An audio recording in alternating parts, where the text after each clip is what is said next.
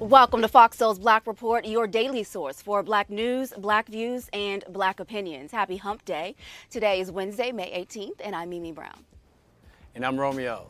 I'm Demi Lobo, and on today's report, a possible motive as to why a gunman opened fire in a black neighborhood in Buffalo, New York. His family weighs in days after the tragedy. Meanwhile, should rap lyrics be used against rappers in court? One state is now taking a strong stance against the controversial practice. What it could mean for other states in the U.S. Then, after raising more than $90 million in 2020, Black Lives Matter has $42 million in assets. The organization is offering the first official accounting of financing, and we have the details. Plus, could Chris Rock return to host the Oscars? And who holds the record for the worst host in Billboard Music Awards history? That picture might tell you, I don't know. But we do have all of that and so much more. It is our voice and our truth, so let's get it.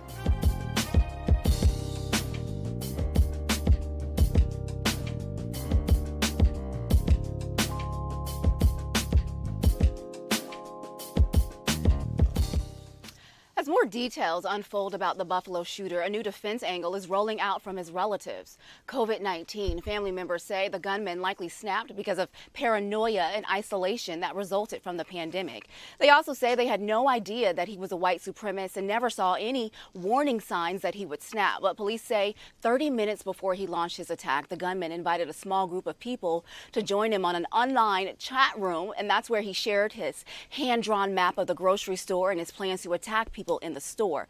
Police and the federal government say the shooting was a hate crime targeting the black community. The suspect is due in court tomorrow.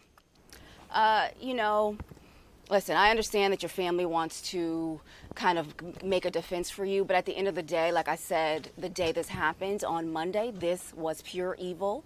This was pure hate. He methodically planned this out over months. We know he visited the store several times. He had drawings of the store, the aisles. And I was curious if we know that he shared the details online with people in the chat room. Are they now going to be charged? Because they did not do anything or say anything when this happened. And I'm going to say something that's really controversial here, but it needs to be said. So do you remember the school shooter in Michigan?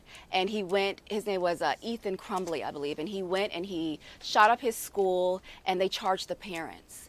I believe they charged them with involuntary manslaughter and failing to intervene. So at the end of the day, what I'm saying is, okay, so the family can come up with all kinds of excuses for him, but the fact still remains is that when he was in high school, he wrote some essay about wanting to commit mass murder under their roof.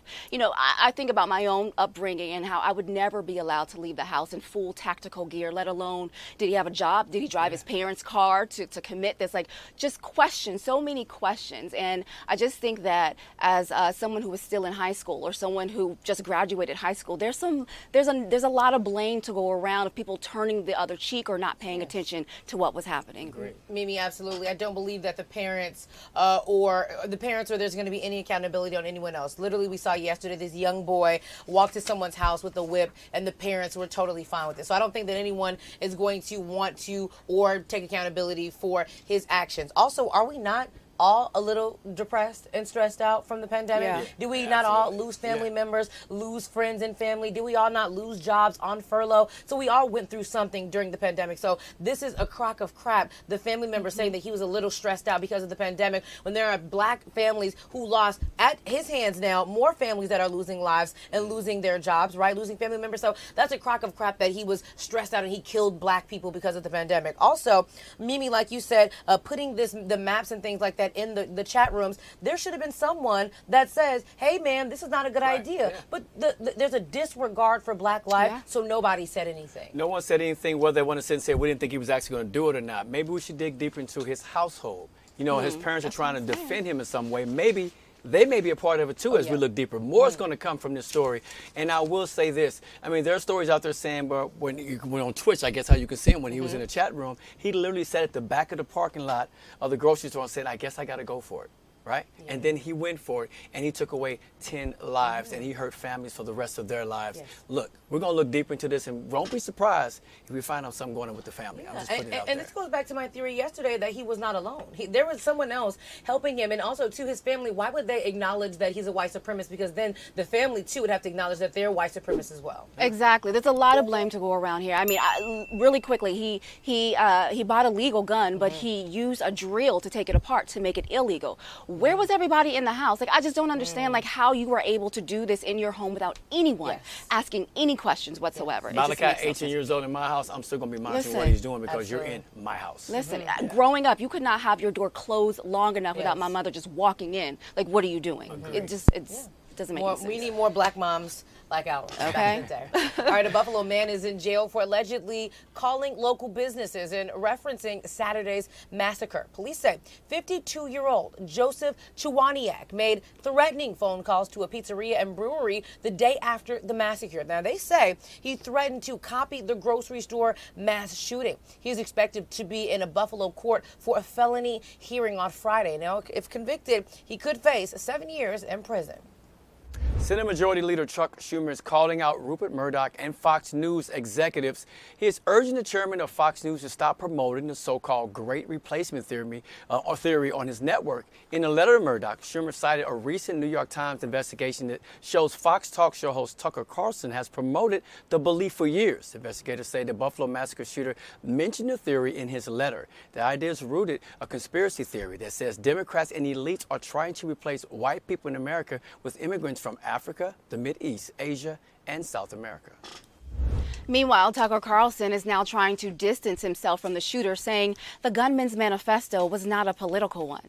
According to a New York Times investigation, no other public figure has championed the theory of white people that they'll be replacing black people and other minorities more than Carlson. The paper found that from 2018 to 2021, Carlson mentioned the Great Replacement theory more than 400 times. Now, many are calling for Carlson, they're calling him a national disgrace and demanding that he be removed for inciting violence. And a new study says that there are more police-involved shootings in states where people are allowed to carry concealed weapons without permits. The Johns Hopkins University report says that police-involved shootings increased almost 13% between 2014 and 2020. Where those permits were concealed weapons, they are not needed. Now, Missouri had the highest number in the Show Me State, and it got rid of its permit to carry requirement back in 2016. Researchers say that police in those states may perceive and receive a greater sense of danger. A black activist calling for changes in Louisville's police department after the death of Breonna Taylor lost her bid to become mayor. Businessman Craig Greenberg beat out 7 other candidates in last night's Democratic primary. Activist Shamika Parrish-Wright came in a distant second. Parrish-Wright, a community activist, took part in protests after Breonna Taylor's death. Political analysts predicted Louisville's race for mayor will be influenced by citizens wanting a change to the police department after cops killed Taylor in 2020. Greenberg will now face Republican Bill Dyruff in November's general election. Several African-American students in Georgia who were suspended because they wore Black Lives Matter T-shirts are filing a lawsuit on their school district. The students say while BLM shirts were banned, white students were allowed to wear clothing with a Confederate flag. In the lawsuit, students say bigotry at the Floyd County School was blatant by white teachers and staff. The students also allege white kids were not disciplined after posting videos on social media reenacting George Floyd's death. The suit says the school district and its board allowed a pattern of overt racism against the black students. Georgia's elections board is dismissing 3 allegations of ballot fraud brought by a conservative activist.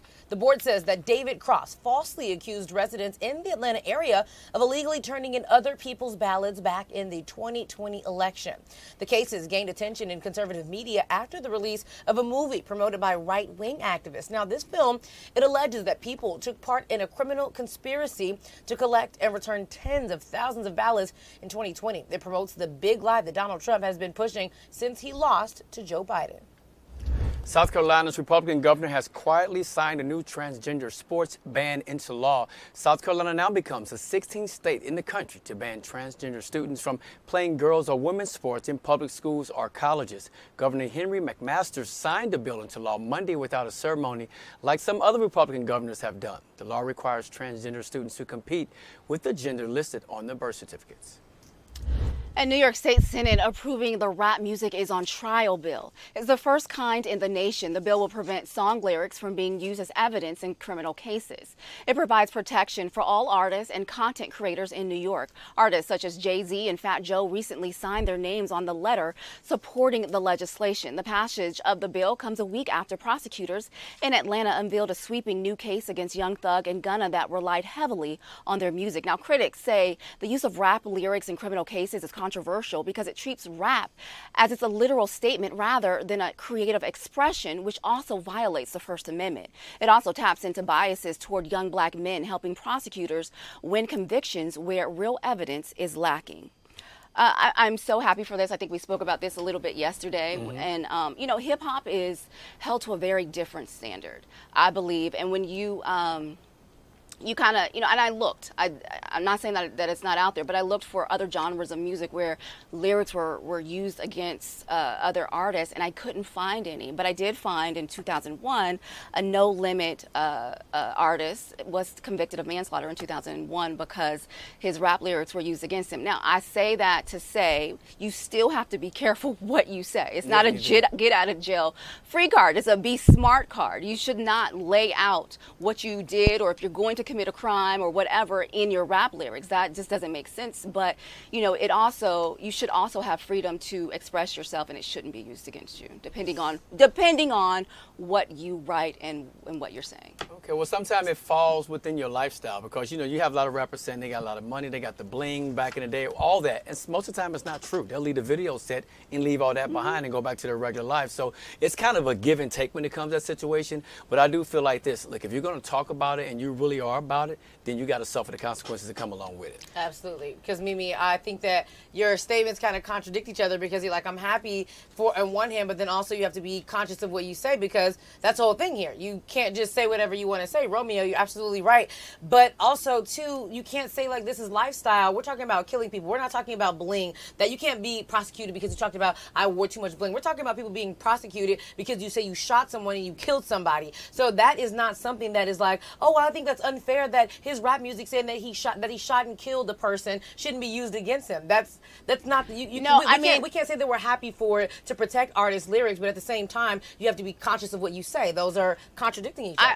I believe in both. I definitely think that you need to watch what you're saying, but I definitely believe, like, for an example, we know that rap artists, they say a lot of things that may or may not be true. A lot of them are be like, you know, I'm slinging dope, I'm doing this, I killed so and so. People have maybe, said that, and it's not true. Maybe it's not true. Creative expression saying that? If you really did it, if you do something illegal, that's considered creative expression. But if they do something illegal, that's very different. But what I'm saying is, if they're rappers and they're trying to get on, or whatever the situation is, and they're saying these things for street cred or whatever it may be, we're all buying it. It's selling records. Can it be used against you later on in life? It could. I don't know. It could, but should it? I don't know. I mean, all I'm saying is there are other artists in other genres that are allowed to have creative expression, and no one is putting their lyrics under a microphone. But they're not saying the same thing. Do we know that in hard rock? Rock artists are not saying. Mama, I killed a man, Queen. Did they go knock on the door when they heard those lyrics? Yeah, but did that already also happen? Do we know that? Because we know that? Because in Young Thug's situation, it actually happened here. That's so we don't know if it's true or not. If you talk about it and you really are about it, which most people aren't. Exactly. But if you are, consequences. You got to stand on it. Absolutely. A law requiring women on corporate boards is unconstitutional. That's what a Los Angeles judge has ruled. Superior Court Judge Maureen Duffy Lewis says that the law requiring 3 female directors to be on a board violates the right to equal treatment. Now, the conservative group Judicial Watch challenged that law, and they say it is illegal to use taxpayer funds to enforce a law that violates the Equal Protection Clause of the California Constitution by mandating a gender-based quota. The foundation started by Black Lives Matter organizers has tens of millions of dollars after spending more than $37 million on grants, real estate, consultants, and other expenses.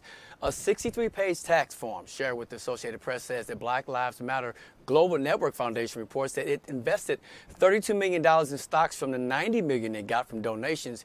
BLM organizers say the investment is expected to become an endowment to ensure the foundation's work continues in the future. The filing also reveals Damon Turner, the father of Patrice Cullors' only child, received nearly $1 million through his art firm, Trap Hills LLC. Turner's company was hired to produce live events and provide other creative services. A security firm run by Cullors' brother received $840,000, according to the filings. The AP says the filing shows BLM has no executive director or in-house staff. Nonprofit experts told the AP that the BLM Foundation seems to be operating like a small operation with far less money. And 3 teens who escaped a Louisiana juvenile detention center over the weekend are back in custody.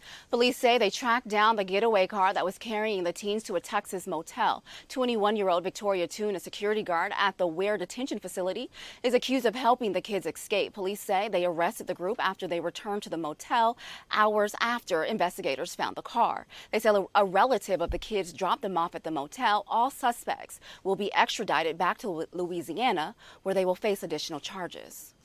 A black Missouri high school student is suing the Kearney School District for racial discrimination. The student, who has not been named, alleges he and his sister experienced racial bias when he attended the city's high school, and it was from the years 2018 to 2019. Now, the suit says that the boy's younger sister also suffered from racial discrimination while she was at the city's middle school.